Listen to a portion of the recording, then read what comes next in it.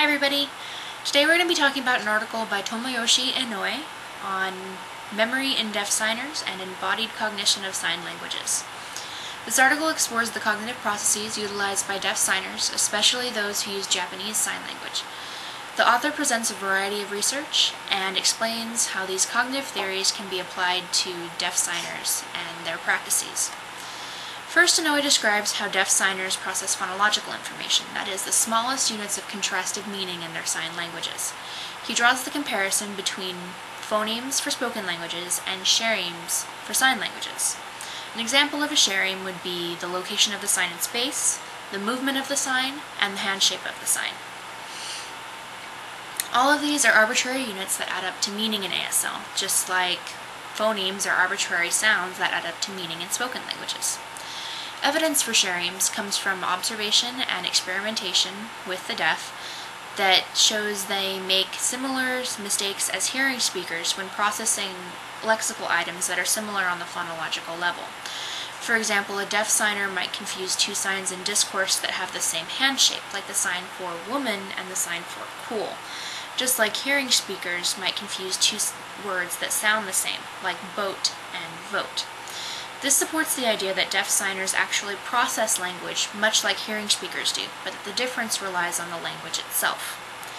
Further evidence for this was found in the rehearsal strategies used by deaf signers. So whenever they're asked to remember something in a memory experiment, if they actually incorporate signed information, signing themselves, fingerspelling themselves, what have you, they're actually more successful at remembering, just as hearing speakers are more successful at remembering when they use some kind of rehearsal technique that incorporates some part of their spoken language. Next, Inoue discusses the iconicity of sign language. The question here is whether sign languages are easier to remember because their signs, their words, actually relate to physical items in physical space. Research on semantic cues in sign language, however, has found that there's so much more to understanding and meaning in sign language than just the signs themselves.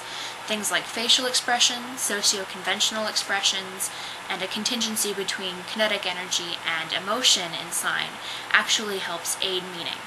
Basically, it's not just what you sign, but how you sign it that really determines meaning in sign language discourse.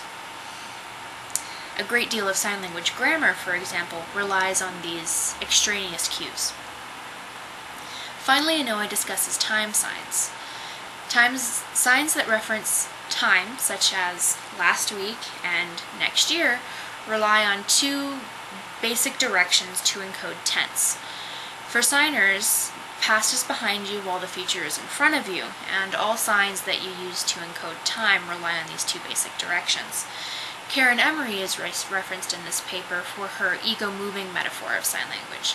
Emery believes that it isn't just these two directions that actually encode meaning for time, but that you have a central signing space in which you set up the subject of your sentence, and that you encode time or inflect time using signs around the central sign space. So it's not just these two directions and the signs themselves, but the actual movement in your central sign space that encodes meaning. So it isn't just these indefinite areas that are important, but the movement itself. So this whole paper has shown that signers seem to employ sign-based encoding when processing information in the real world and in lab experiments. It's interesting because it shows that your language might actually influence or even determine how you think about the world around you.